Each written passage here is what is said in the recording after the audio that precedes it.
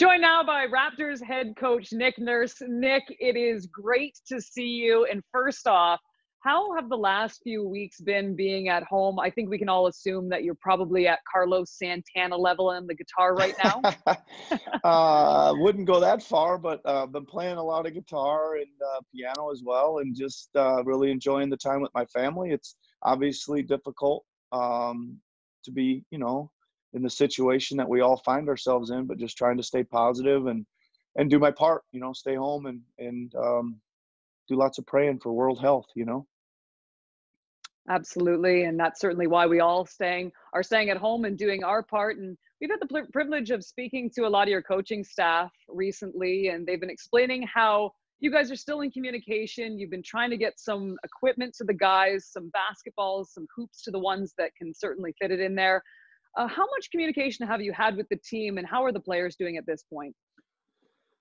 Yeah, we've had quite a bit, Kate. First of all, we check in with them every day, somebody within the organization to just check on general health, just to make sure everybody's okay. Also on, conditioning, like you mentioned, and some basketball stuff. We're trying to stay engaged with them, stay connected. We've had some calls where everybody's been on together at the same time, and that's been entertaining and good to have everybody together that way too. So we're just trying to, like everybody else, manage it the best we can, be productive, stay positive, and just be hopeful, One of the things that has helped us pass the time has been reliving the championship run from last year. Have you been watching any of it? Yeah, I sure have, especially recently, a little more recently I have been.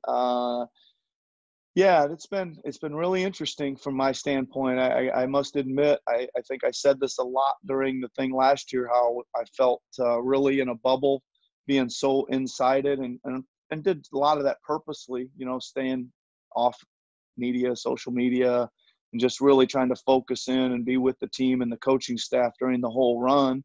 So obviously I'm seeing a lot of things that I didn't really know were happening. You have some whispers about some things, but until you see, a split screen of 5 different Jurassic Parks, and man, it's really it's been a lot to take in. And I will admit, even though I know the outcome of every every game, I've been pretty nervous watching them, and I think even maybe at times even more nervous than I actually was when I was there coaching the thing. So it's been interesting for me.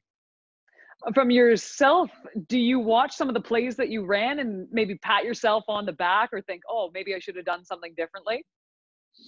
A little bit as a coach, that's kind of hard on myself. Yeah, a little bit of the first part more. I think every now and then you do something that you're, good, glad you made that move. But, well, my assistants can attest to this too. While they're going on, I'm texting them saying, we didn't get the ball inbounds right, or they scored on an inbounds play, we should have stopped that, or whatever. So they're still taking the brunt. They're still taking the brunt of us trying to get a little bit better. And improve where we can. Yeah. So tonight we get to rewatch Game 6, one of the greatest, if not the greatest moment in franchise history. So game-wise, I think there were so many memorable moments from that night, whether it was Kyle's start, Freddie's fourth, Kawhi overall once again. What was the one thing that you specifically remember from that game? The big thing I really recall is when we got on the plane, and just the sense of the body language and everything that I could get from the team, the communication, that I just felt really good about it. I just felt like, man, we're going there and we're going to win. I could just feel like there was no nervousness. There was no worry. There was just, we're going out there and this is it. We're going to finish this thing off in this game. And it wasn't like they were speaking those exact words. You could just kind of feel it in the way they were moving around and talking. What was that moment like? Like, thinking back, I remember seeing you with your family, your son Leo there. When that buzzer went off, what was going through your mind?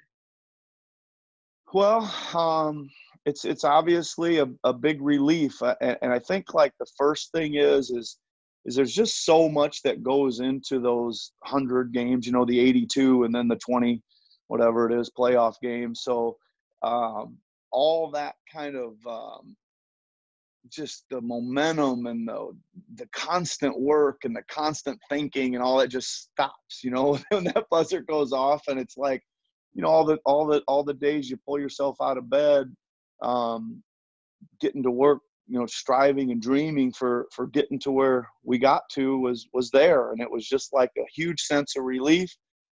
Very, very proud of the guys. I thought they were just phenomenal, their effort and toughness, and just they really, really wanted to win, and I was really happy for them. Coach, really appreciate you taking the time, Okay. and to you and your family, stay safe. Yep. Thanks a lot, Kate. Great to see you. Thanks for putting the games on and everything you guys do. Really appreciate it.